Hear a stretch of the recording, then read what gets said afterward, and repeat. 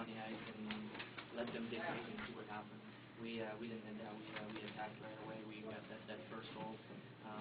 Obviously there was time in the game where we sat back a little bit, but overall I liked the effort right from the get-go.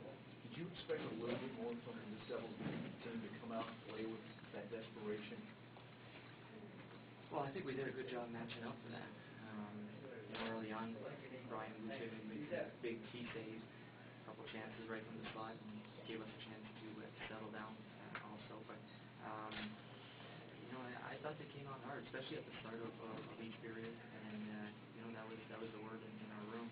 Get ready right from the get-go at every period, match up their intensity, and try to discourage them as much as possible. Danny, can you talk about Claude? He seems to be becoming more and more of a big game player for you guys. Yeah, once again, big plays again from him tonight, and that first goal, shot top shelf. That's something you don't teach them, or even the pass, the spin around pass back door on the first goal. So he's been clutch, and the guy that we've been able to rely on. You play differently because of that, Danny? Sorry?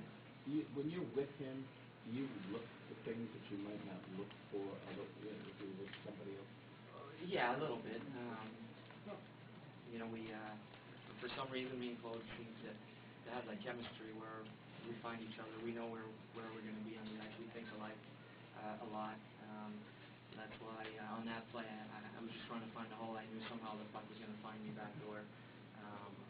At the end on the power play, I was trying to find him back on the backdoor play as well. I knew he was open to get him a hat trick, but he's a player that's fun to play with. You have to be ready and expect the puck at any time. Have you seen Ian? No, not yet. I came right back here, so I haven't had the chance to talk to him. How symbolic what happened to him?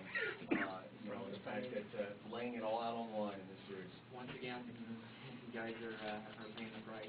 We've had a lot of that in this series.